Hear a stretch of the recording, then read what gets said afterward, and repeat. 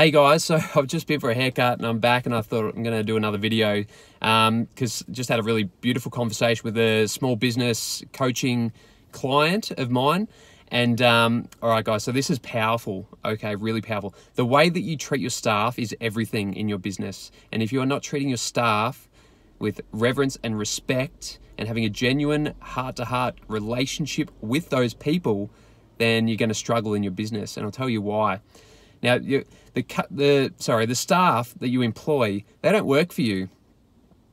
You got to get that out of your head. The people you employ are not there to work for you. They are there to work for your customers, the people who are spending money in your business. And this is where you have to spend time and mentor and guide the people that you work with, and you have to actually just hold space for them to feel safe and supported in what they're doing.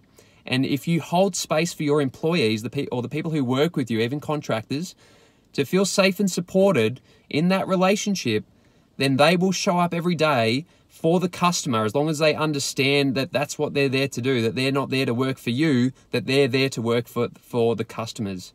Okay, and if you get that right, explosive businesses, you'll attract beautiful people into your business, beautiful people to work for your business, and they will do an amazing job, and they will bring in some amazing revenue for your business so that you can pay them a really good wage so that they can feel even more safe and supported. And it compounds and it compounds and it compounds and it compounds.